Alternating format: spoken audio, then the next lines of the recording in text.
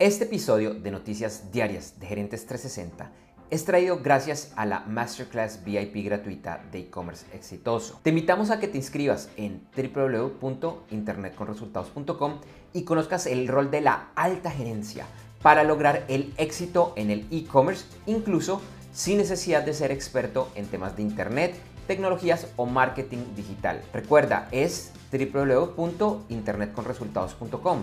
Internet con resultados, todo pegado. www.internetconresultados.com.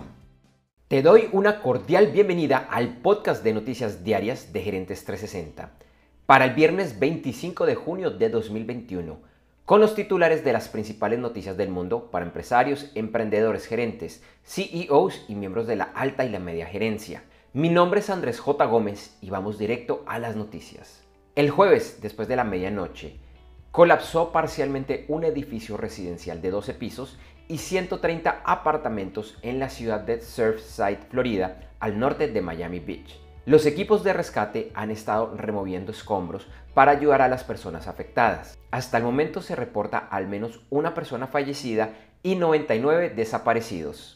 En nuestro episodio de ayer informamos que un grupo bipartidista de senadores llegó a un acuerdo marco para impulsar el plan de infraestructura que desea el presidente Joe Biden.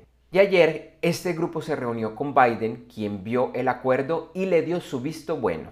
Ayer Microsoft dio a conocer en un publicitado evento el próximo lanzamiento de Windows 11. La prensa rescata muchas características nuevas, varias de ellas tomadas del Mac OS de Apple, así como la habilidad de ejecutar apps de Android y una integración profunda con Microsoft Teams. Para usuarios actuales de Windows 11, esta será una actualización gratuita que estará disponible al finalizar el año. Este lunes, en el videoblog Gerentes 360, traeremos aún más información y repercusiones de lo que traerá Windows 11. Un documento interno de la Organización Mundial de la Salud, la OMS, al que tuvo acceso Reuters, indica que ancianos y personas con comorbilidades deberán vacunarse anualmente contra el COVID-19 y el resto de la población deberá hacerlo cada 2 años. El Banco de México aumenta su tasa al 4,25%. El Banco Central de Brasil eleva su proyección de crecimiento económico al 4,6% para 2021. Anteriormente, esta cifra era del 3,6%. En el último análisis, Estados Unidos confirmó que su economía creció 1,6% en el primer trimestre del año. El Banco de Inglaterra espera que este año la inflación supere el 3%, pero que esto será algo temporal. Su objetivo es inflación del 2%. Univision tendrá nueva plataforma de streaming de video con contenido en español. Tendrá una versión gratis y otra versión premium paga.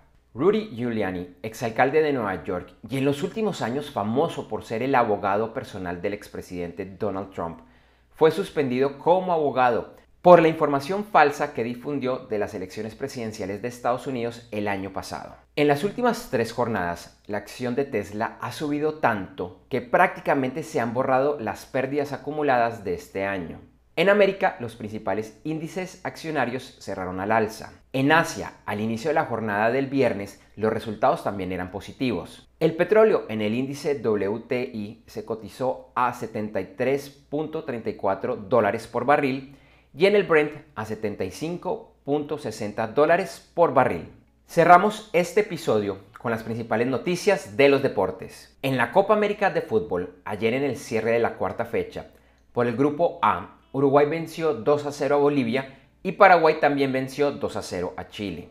Anoche en la NBA, en final de la conferencia Oeste, los Clippers de Los Ángeles vencieron 106-92 a los Phoenix Suns. Los Suns lideran la serie 2-1. Hoy se lleva a cabo el segundo juego de la final del Este, entre los Atlanta Hawks y los Milwaukee Bucks, que lideran los Hawks 1-0. Gracias por escuchar este episodio de Noticias Diarias de Gerentes 360.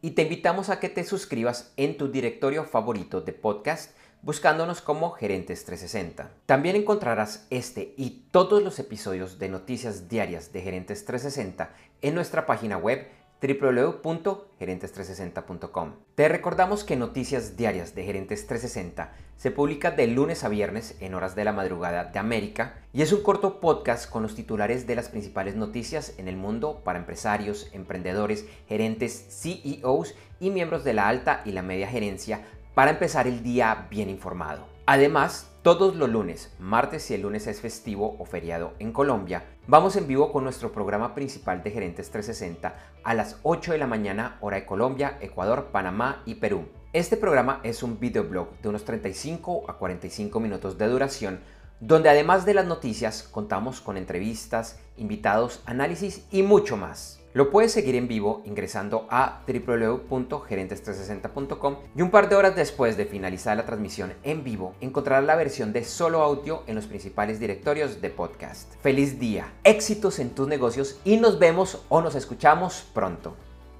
En Noticias Diarias de Gerentes 360 agradecemos el apoyo de nuestro auspiciador Clases.vip y su Masterclass VIP gratuita de e-commerce exitoso. Recuerda que te puedes inscribir en www.internetconresultados.com para llevar tu e-commerce a un nuevo y más alto nivel. Eso sí, una advertencia, esta clase es para empresarios, emprendedores y miembros de la alta gerencia, en la que se compartirán secretos que harán cambiar la forma como piensas el comercio electrónico de tu organización. No esperes más y separa ya tu cupo ingresando a www.internetconresultados.com.